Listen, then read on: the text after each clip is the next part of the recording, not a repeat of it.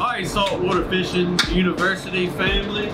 We are departing Reedville, Virginia, headed to Oregon Inlet, North Carolina. And this will be the first time that we have taken the boat on a long trip since we brought it home when we purchased it. So everybody's really excited. We got the magician Doug Gray on here today. He's rigging. We got my son, Trent, and we're going to make the trip. Looks like the weather's going to be pretty for us, and hoping for smooth sailing and a calm ride.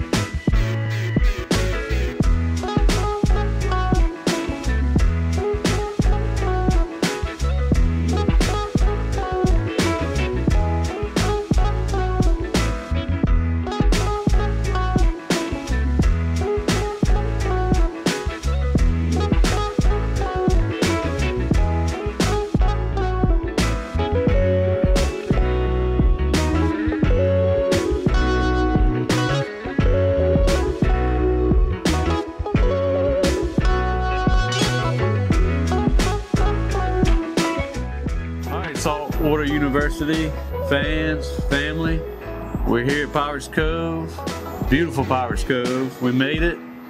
It was a little tricky coming through the inlet, kind of rough. Being my first time, I was scared to death. Not the first time through the inlet, but the first time through the inlet with this particular boat. And none of the other boats fished today because the inlet was so nasty. And what did you think about it, Doug? Oh, I was praying for you. It was a little scary there for a while, yep. But luckily the tide was coming in, and the waves were also coming out of the northeast, so we had them behind us. I just tried to stay up on one and ride it on in, and we made it fine. Yeah, you did a hell of a job getting us in here. Thank you, thank you. It was tricky. I was nervous. Yeah. So well, we had a little help from some locals once we got through the bridge to help us find the channel. It's tricky once you get under the bridge as well. It came up to about 4 feet in a couple of places, but he helped us get find favorable water, and we were able to get here to the marina and get tied up and get ready to go on a big adventure tomorrow. That's right. That's one thing you'll learn about a lot of the locals here. They're always willing to help you. They are super people down here in Carolina. That's right. That's right. So we're here. We're gonna get ready, clean the boat up now, get some of the salt off of it from today, and hopefully we'll have a good time tomorrow. We're gonna get them. We're gonna get them.